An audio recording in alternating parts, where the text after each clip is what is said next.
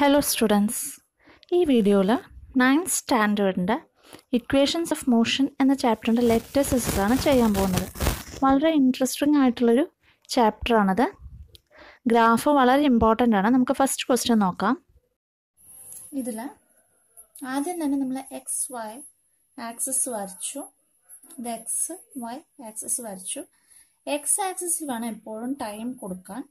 Then position Y ആക്സിസിൽ കൊടുത്തു. ഇതാണ് നമുക്ക് തന്ന ടേബിള്. അത് പ്രകാരമാണ് ഗ്രാഫ് വരയ്ക്കേണ്ടത്.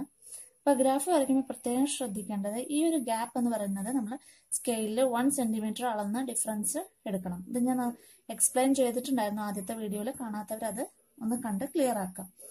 എന്നിട്ട് ഇവിടെ എത്ര ഗ്യാപ്പ് കൊടുക്കണം എന്നുള്ളതാണ്. അപ്പോൾ 1 സെന്റിമീറ്റർ ഡിഫറൻസ് വെച്ചിട്ടാണ് കൊടുത്തിരിക്കുന്നത്. ഇനി ടൈം നോക്കുക. 0, 3, 6, 9, 12 അങ്ങനെയാണ് വരുന്നത്. അതിന്റെ അർത്ഥം 3ന്റെ ഡിഫറൻസ് ആണ് ഇവർ തമ്മിലുള്ളത്. അപ്പൊ നമ്മൾ ഈക്വൽ ഡിഫറൻസ് വേണം ഇവിടെ കൊടുക്കാനായിട്ട്. അപ്പൊ 3 0 മുതൽക്ക് 3 വരെ വരുമ്പോൾ 3 ഡിഫറൻസ്. ഇവിടുന്ന് സ്റ്റാർട്ട് ചെയ്യുമ്പോൾ തന്നെ ഈക്വൽ ഡിസ്റ്റൻസിലായിരിക്കണം ഇവരെ കൊടുക്കേണ്ടത്. അപ്പൊ 3, 6, 9, 12 പലപ്പോഴും ഇവിടെ തെറ്റിക്കാറുണ്ട്. അത് പ്രത്യേകം ശ്രദ്ധിക്കുക. ഈ സ്റ്റാർട്ടിംഗ് പോയിന്റ് മുതൽ തന്നെ ഡിഫറൻസ് 3 ആണോ 4 ആണോ എന്നുള്ളത് നിങ്ങൾ ക്ലിയർ ആക്കി എടുക്കണം. പിന്നെ അടുത്തത് പൊസിഷൻ. പൊസിഷൻ എന്ന് പറയുമ്പോൾ 0, 5, 10 അങ്ങനെയാണ് ഇവിടെ വാല്യൂസ് പോയുന്നത്. അപ്പൊ നമുക്ക് ഇവിടെ 5ന്റെ ഡിഫറൻസ് എടുക്കുകയാണ് നല്ലത്. അപ്പോൾ 0 to 5, then 5 to 10, 10 to 15 അങ്ങനെ 30 വരെയാണ് വാല്യൂസ് ഉള്ളത്. അതുകൊണ്ട് 30 വരെ എടുത്തു. ദെൻ ഫസ്റ്റ് ഒറിജിൻ സ്റ്റാർട്ട് ചെയ്യുന്നു. ദെൻ 3, 5 3 എന്ന ടൈമില് 5 ആണ് പൊസിഷൻ. അപ്പൊ 3 എന്ന ടൈമിൽ എന്ത് ചെയ്യാം, മുകളിലേക്ക് ഡോട്ടർ ലൈൻ ആണ് ഉപയോഗിക്കേണ്ടത്. ഡോട്ടർ ലൈൻ മുകളിലേക്ക് വരയ്ക്കുക. ദെൻ 5 എന്ന ഭാഗത്തുനിന്ന് ഡോട്ടർ ലൈൻ ഹൊറിസോണ്ടൽ ആയിട്ട് വരയ്ക്കുക. ഇത് രണ്ടും ഇന്റർസെക്ട് ചെയ്യുന്ന ഭാഗത്തായിരിക്കും ഫസ്റ്റ് പോയിന്റ് വരിക. ദെൻ നെക്സ്റ്റ് 6, 10 അപ്പൊ 6ന്റെ മുകളിലേക്ക് ലൈൻ വരയ്ക്കുക. ദെൻ 10ന്റെ ഹൊറിസോണ്ടലായിട്ട് നേരെ ലൈൻ വരച്ചു കഴിഞ്ഞാൽ ഇത് രണ്ടും ഇന്റർസെക്ട് ചെയ്യുന്ന പോയിന്റ് ആയിരിക്കും നെക്സ്റ്റ് പോയിന്റ് വരിക. അങ്ങനെ ഓരോ പോയിന്റ്സും ജോയിൻ ചെയ്യാം. അപ്പോൾ അങ്ങനെ പോയിന്റ്സ് കിട്ടും. ഇതിനെ ഒറിജിന് സ്കെയിൽ ഉപയോഗിച്ച് ജോയിൻ ചെയ്യാം. അപ്പൊ നമുക്കൊരു സ്ട്രെയിറ്റ് ലൈൻ ആണ് ഫസ്റ്റ് ടേബിൾ പ്രകാരം കിട്ടുന്നത്. അപ്പൊ അതൊരു യൂണിഫോം മോഷൻ ആണ് ഡിനോട്ട് ചെയ്യുന്നത്.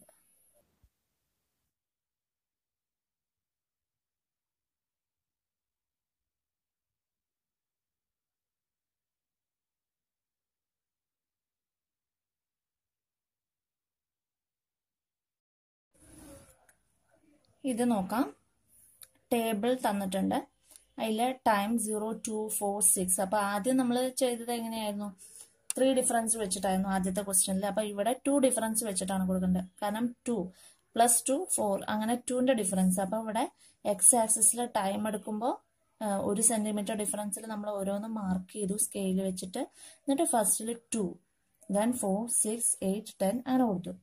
ദെൻ സ്പീഡ് എന്ന് പറയുന്നത് 10, 15, 20, 25 അങ്ങനെയാണ് വരുന്നത്. അപ്പൊ നമുക്ക് നേരിട്ടിട്ട് 0 to 10 കൊടുക്കരുത്. പലവരും തെറ്റിക്കാറുണ്ട്. അപ്പോൾ നമ്മൾ എന്ത് ചെയ്യണം? ഇവിടെ ഡിഫറൻസ് എന്ന് പറയുന്നത് 5 ഡിഫറൻസ് ആണല്ലോ എടുക്കുന്നത്. അപ്പൊ ഇവിടുന്ന് ഇവിടം വരെ 0 to 5 എടുക്കണം. ഇപ്പൊ ഇവിടെ 5 ഇല്ല എന്ന് വിചാരിച്ചിട്ട് 5 എടുക്കാതിരിക്കരുത്. 0 കഴിഞ്ഞാൽ പിന്നെ 5, പിന്നെ 10, പിന്നെ 15. അതായത് ഈക്വൽ ഡിഫറൻസ് 5ന്റെ ഡിഫറൻസ് ആണ് ഇവിടെ കൊടുത്തിരിക്കുന്നത്. പിന്നെ ഫസ്റ്റ് വാല്യൂ നോക്കുക. 0 എന്ന ടൈമില് 10 ആണ്. അപ്പൊ 0ന്റെ നേരിക്ക് 10 മാർക്ക് ചെയ്തു. ദെൻ 2ല് ഇവിടെ ഡോട്ടർ ലൈൻ ഉണ്ട്. 2ല് എന്ത് വരും? 15 ആണ്. അപ്പൊ 15 ഇങ്ങോട്ടും ലൈൻ വരച്ചു. 2ന്ന് മുകളിലേക്ക് ലൈൻ വരച്ചു കഴിഞ്ഞാൽ ഇവിടെ ഒരു പോയിന്റ് കിട്ടും. Then 4, 20, 4, 20, then 6, 20, 8, 20, then 10, 15. 10ന്റെ നേരിക്ക് വരച്ചു കഴിഞ്ഞാൽ 15ലേക്ക് വരച്ചു കഴിഞ്ഞാൽ ഇവിടെ ഇന്റർസെക്ട് ചെയ്യും. അപ്പൊ ഇങ്ങനെ ഒരു ഷേപ്പാണ് കിട്ടുന്നത്. Third question.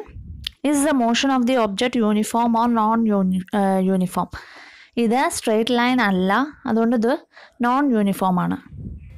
പിന്നെ ചോദിച്ചിരിക്കുന്നത് O to A എന്ന് പറയുന്നത്, O എന്ന് പറയുമ്പോൾ ഒറിജിൻ ആണ്. O to A അത് യൂണിഫോം ആണ്. കാരണം അതൊരു സ്ട്രെയിറ്റ് ലൈൻ ആണ് വരുന്നത്. ദെൻ മുകളിലേക്കായിട്ട് പ്രൊജക്റ്റ് ചെയ്യുന്നു. അതുകൊണ്ട് O(A) എന്ന് പറയുന്നത് ഒരു യൂണിഫോം ആക്സലറേഷനാണ്. പക്ഷേ A(B) നോക്കുക, അതും സ്ട്രെയിറ്റ് ലൈൻ തന്നെയാണ്, പക്ഷെ അത് താഴോട്ടാണ്. അതിൻ്റെ അർത്ഥം അത് ആക്സലറേഷൻ കുറഞ്ഞു വരുന്ന രീതിയിലാണ്. അതിനാണ് പറയുക uniform റീട്ടാർഡേഷൻ, മന്ദീകരണം. O(A) uniform acceleration, A(B) uniform റീട്ടാർഡേഷൻ. Fourth question, A(B) എന്ന് പറയുമ്പോൾ മുകളിലേക്ക്, അതായത് വെലോസിറ്റി ഇൻക്രീസസ് ആണ്. വെലോസിറ്റി ടൈം ഗ്രാഫിൽ A(B) ഷേപ്പ് വന്നു കഴിഞ്ഞാൽ അത് വെലോസിറ്റി ഇൻക്രീസസ്. ദെൻ B(C) എന്ന് പറയുമ്പോൾ അത് യൂണിഫോം വെലോസിറ്റി, കാരണം B(C) എന്ന് പറയുന്നത് പാരലൽ ടു ടൈം ആക്സിസിന് പാരലായി വരുന്നത് യൂണിഫോം വെലോസിറ്റി ആയിരിക്കും. ദെൻ C(D) എന്ന് പറയുന്നത് കുറഞ്ഞു വരുന്ന ഒരു കണ്ടീഷനാണ്, അതായത് വെലോസിറ്റി ഡിക്രീസസ്. ഗ്രാഫ് കണ്ടു കഴിഞ്ഞാൽ തിരിച്ചറിയാൻ കഴിയണം. വെലോസിറ്റി ടൈം ഗ്രാഫിൻ്റെ കംപ്ലീറ്റ് ഇൻഫോർമേഷൻ ഈ ഒരു ക്വസ്റ്റ്യൻ തരുന്നുണ്ട്. നെക്സ്റ്റ് ക്വസ്റ്റ്യൻ പ്രോബ്ലം ആണ്. If the velocity of the train which starts from rest is 72 km/h. From rest എന്ന് കണ്ടു കഴിഞ്ഞാൽ നമുക്ക് മനസ്സിലാക്കാം U ഇനിഷ്യൽ വെലോസിറ്റി 0 ആയിരിക്കും. ടെൻസ് ടു റെസ്റ്റ് എന്ന് പറഞ്ഞു കഴിഞ്ഞാൽ V ഫൈനൽ വെലോസിറ്റി 0 ആയിരിക്കും. ദെൻ 72 km/h എന്നുള്ളത് V ആണ്. 5 minutes ടൈം തന്നിട്ടുണ്ട്. ആദ്യം തന്നെ തന്നിരിക്കുന്ന ഡാറ്റ എഴുതാം. U=0 വരാൻ കാരണം സ്റ്റാർട്ടിങ് ഫ്രം റെസ്റ്റ് ആണ്. റെസ്റ്റ് എന്ന് തുടങ്ങുന്ന ഒരു സാധനത്തിന്റെ U എന്ന് പറയുന്ന ഇനിഷ്യൽ വെലോസിറ്റി എന്ന് പറയുന്നത് 0 ആയിരിക്കും. പിന്നെ അവിടെ തന്ന വെലോസിറ്റി എന്ന് പറയുന്നത് ഫൈനൽ വെലോസിറ്റി ആയിരിക്കും. അത് 72 km/h ആണ്. പക്ഷെ നമുക്കറിയാം, പ്രോബ്ലം ചെയ്യുന്നതിന് മുമ്പ് അതിനെ ഒരു സ്റ്റാൻഡേർഡ് യൂണിറ്റിലേക്ക് ആക്കണം. സ്റ്റാൻഡേർഡ് യൂണിറ്റ് എന്ന് പറഞ്ഞാൽ ഇപ്പൊ കിലോമീറ്റർ എന്ന് പറയുന്നത് SI യൂണിറ്റ് അല്ല, ഡിസ്റ്റൻസിന്റെ SI യൂണിറ്റ് എന്ന് പറയുന്നത് മീറ്റർ ആണ്. അതേപോലെ ടൈമിന്റെ SI unit, standard international unit എന്ന് പറയുന്നത് സെക്കൻഡ് ആണ്. അപ്പൊ ഇതിനെ മീറ്റർ പെർ സെക്കൻഡിലേക്ക് ആക്കണം.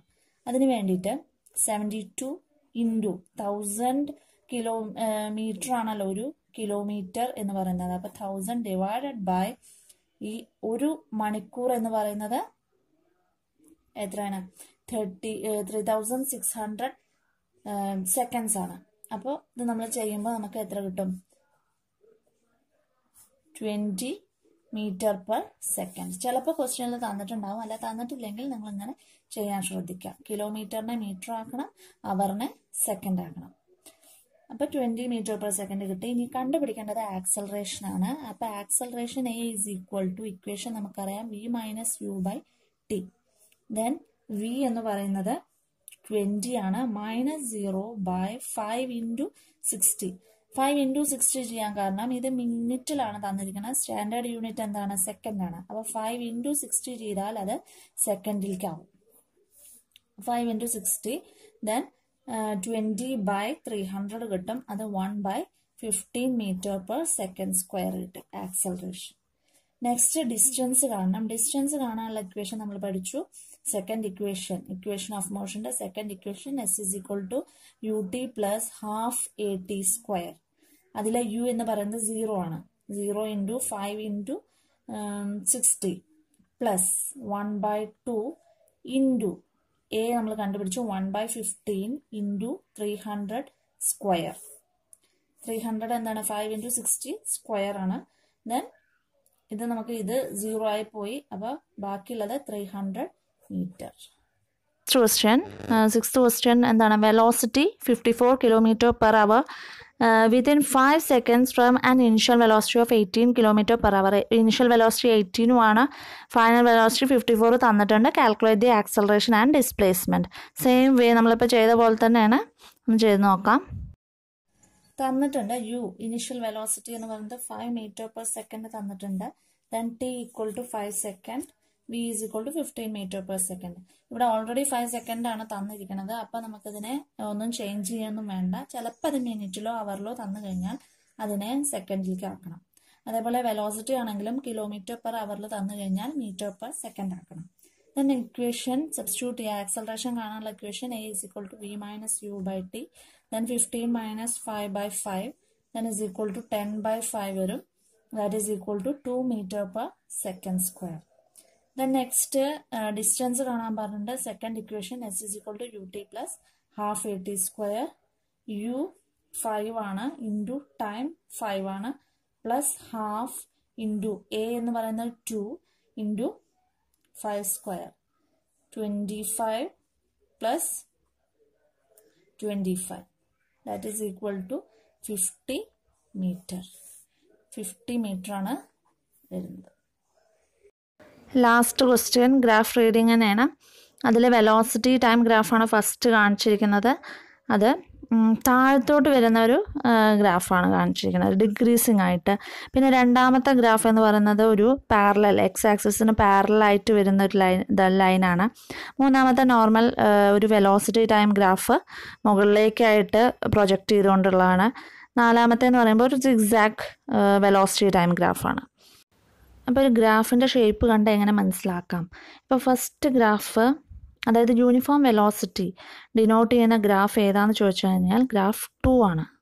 കൺഫ്യൂഷൻ വരരുത്. പൊസിഷൻ ടൈം ഗ്രാഫിൽ സ്ട്രെയിറ്റ് ലൈനായിട്ട് പോകുന്നത്, മുകളിലേക്കായിട്ട് പ്രൊജക്റ്റ് ചെയ്ത് പോകുന്ന ലൈൻ എന്ന് പറയുന്നത് പൊസിഷൻ ടൈം ഗ്രാഫിൽ യൂണിഫോം മോഷനെ ഡിനോട്ട് ചെയ്തിരുന്നു. പക്ഷേ വെലോസിറ്റി ടൈം ഗ്രാഫിൽ ടൈം ആക്സിസിന് പാരലായി വരുന്ന ഗ്രാഫായിരിക്കും യൂണിഫോം വെലോസിറ്റിനെ ഡിനോട്ട് ചെയ്യുന്നത്.